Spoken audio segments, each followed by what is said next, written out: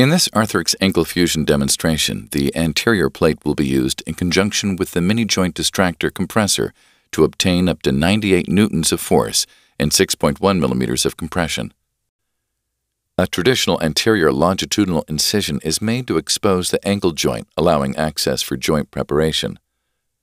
Once the cartilage has been denuded, the foot is positioned into a neutral position and the ankle joint is provisionally fixed with a K-wire.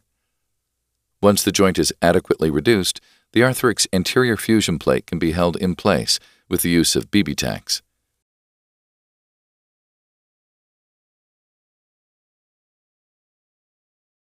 After the drill guide is screwed into the plate, the 3.0 mm drill is advanced unicortically and measured off the drill guide.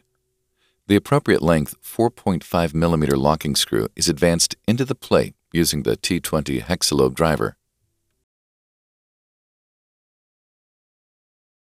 Followed by the attachment of the 4.5 mm traction post to the screw hole immediately distal to the oblong hole on the plate. Then a 2.4 mm or 3.0 mm K-wire is advanced bicortically through the proximal end of the oblong hole.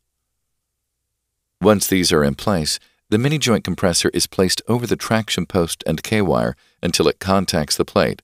Then the dial is turned until the desired compression is attained. With the mini-joint compressor temporarily holding the compression, the distal tibial screws are inserted to permanently hold the compression. After the drill guide is screwed into the plate, the 3.0 mm drill is advanced bicortically and measured off the drill guide.